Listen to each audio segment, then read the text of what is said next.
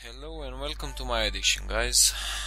This is Minecraft episode 4 of my technical let's plays. Now, since my last episode, I have been making a small vegetable farm, so to say, so a little bit of it. Also, I needed a lot of feathers, so I got myself some chickens. And this chicken farm will be extended, don't worry. Hello. Whoa, where are you going? Stop for just a little bit. Darn it. Got another black horse over here, black mamba too. Now I discovered that you can make them sit in one place by using a whip, so I made one. This red power tree wasn't there before. I had planted a sapling, I think, before I started recording my first episode. I searched about their growth pattern, and apparently bone meal doesn't work on them. You just need to let them be for a long time, and it actually grew. So yeah, that's neat. Changed a little bit the stairs on my house, and also using the sandstone pressure plate that only detects the player, which is also very neat. Let me just take this pumpkin down. So this episode is going to be all about getting glowstone from the Nether and making our start in the equivalent exchange career. Okay, so in order to go to the Nether, we'll need a few things. First of all, I want to be able to defend myself, so I installed, along with the other mods, I installed a mod called crossbows, which of course introduces crossbows in the game. Now we have here a wooden crossbow. This wooden crossbow is actually very similar to the normal bow. It has the same durability, and basically it's just like the normal bow. You just don't have to pull it back to shoot with it. It pulls itself back after a while. Okay, I want to upgrade this. So I'm making a small mechanism, and using that mechanism with a crossbow and a piece of leather gives me a repeater. Now this repeater actually allows you to fire with a crossbow just like you did with a normal bow in 1.73 Minecraft. Now these crossbows do not work with normal arrows. Okay, you need special arrows which are called bolts, and I'm going to use the glass bolt because this one is the most powerful. It's a one-hit kill on everything. Okay, it's 4.5 times a critical hit, if I'm not mistaken. So yeah, that's some powerful shit right there. Now, in order to get to the glowstone in the Nether, I'm gonna also be requiring some special kind of blocks that Industrial Craft provides for us. These are called scaffolds. Okay, and I'm going to get 64 just because I don't need any more of those. So this scaffolding is actually a very cool block. Let me just demonstrate. Okay, so you can stack them just like you would. Okay, a special property of this block is that you can climb it like ladders. Okay, so any side is basically a ladder. And another special property of this block is that you can left click on the bottom. Let me just see, and there it goes. So you don't actually have to sit on it to, like jump. You just click the bottom and it gets as high as possible. And when you want to break that entire tower, you don't need to break block by block, you just do this. Yeah, so that's why this is going to be very, very helpful in the Nether. Oh, those are a lot of eggs. Let's see if we can get in there without any chickens getting out. I don't think we're going to be able to do that, but hey. I'm going to create a nice system with red power in the future. Oh, I don't. This is so nice about the sandstone pressure plates. They only detect you. That's very nice. Okay, one chicken. One more. Yeah. Sorry. And now we have to get out of here. Come on, go away, go away. Go the bloody hell away. Thank you. There we have it. I just love the fact that in 1.1 you can actually power these gates with redstone current. Okay, so are we set to do this? We have the flint and steel in case we get trapped in there. We have the crossbow repeater. I don't think we really need the torches, so let me just put those in here just for now, at least the bulk of them. What do we need next? Yeah, I think that's about it. So let's get into the Nether, shall we? Now, the thing with the Nether is that I don't want to bore you with all the initial exploring and stuff. I'm just going to bring you with me once I discover something neat. Whoa. Man, that's a lot of soul sand. Yep, I spawned in a sea of soul sand. Oh, and this is actually quite good for us, since there is glowstone just near the spawn point. This soul sand is going to annoy me as hell. Can I get that glowstone with... Yeah, I think I can.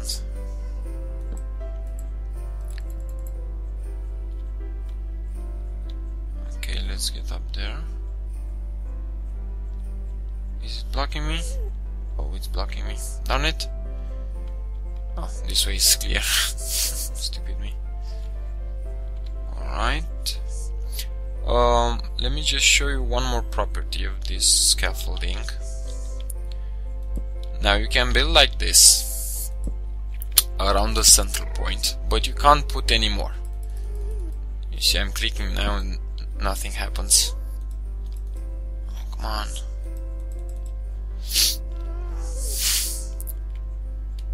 Actually, that wasn't supposed to happen.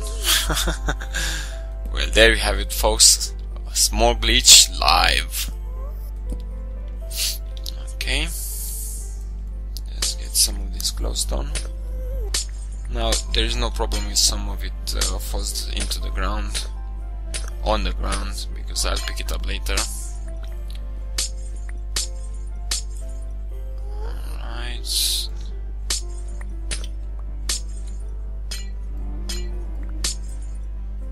And that's about it for this one. Now, whoa, whoa, whoa. I hear something coming my way, and I fell. Now, if I remember correctly, this scaffolding should break, even though I put those blocks around the central point. So let's see if what... Yeah, I was right. Okay, let's get that back. One more, thank you, ma'am. And I'll get some... Oh, where is it?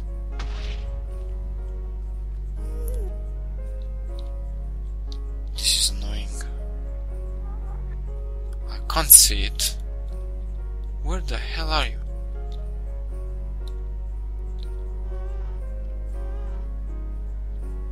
Yeah, I have no idea. Oh, and this glowstone is actually at reachable levels. So let me get some nether rack and just block that lava over there, because I don't want it burning my glowstone when it falls.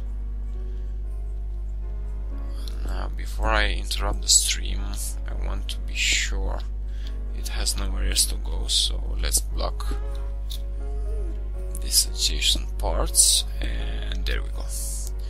Now, if I'm not mistaken, this doesn't actually, like in the overworld, this doesn't stop as quickly as it does there, even though even in the overworld it stops very slowly, the overflow. So maybe I should help it along a little bit. So I'll be right back. So I cleared a little bit of this lava, and I also went and collected some netherrack and some soul sand, because I have some plans for that later in the series. Okay, let me collect all this glowstone and go a little bit of exploring. Let's and see if I can find something more interesting near the spawn. If not, I'll see you back in the overworld. And here I thought I wasn't going to be able to show you guys my crossbow repeater and what it can do. So let's see what we can do with this ghost, if we can find it again. And there you have it. One kill ghost with one shot. That's how good the repeater is, with, of course, with the glass bolts. Darn it.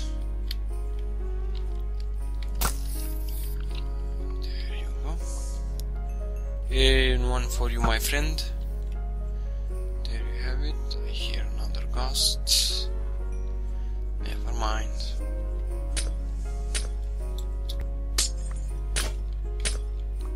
Darn it.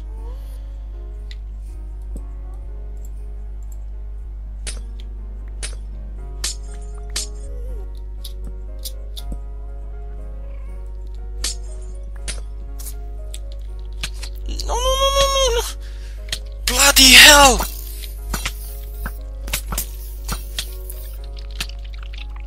Ah! Of course, I respawned in the overworld as usual, and I don't have any idea how to get to my death point. See you there.